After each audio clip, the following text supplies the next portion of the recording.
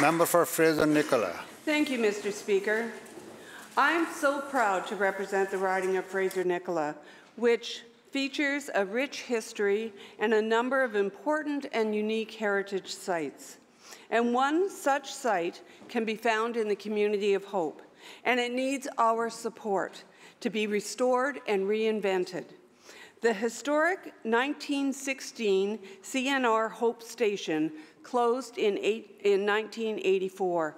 It was purchased by the community at that time and relocated, serving as an arts and culture centre and a hub for musicians. It was facing demolition in 2020, but a grassroots campaign emerged to save it and made some important discoveries in the process. It turned out the station had strong connections to the history of Japanese-Canadian internment and to Indigenous peoples whose homes and lands were displaced by the railways.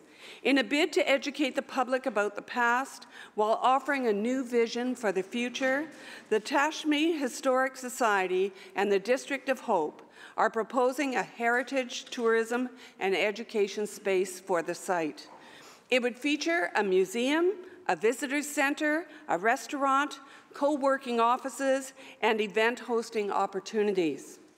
So this is where you come in.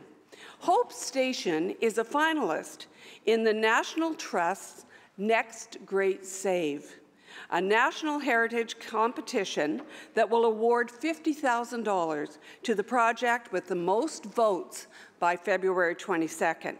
So I urge all of you to please visit nationaltrust.ca and cast your vote so Hope Station can serve as an important educational and cultural site in British Columbia's interior for years to come. Thank you.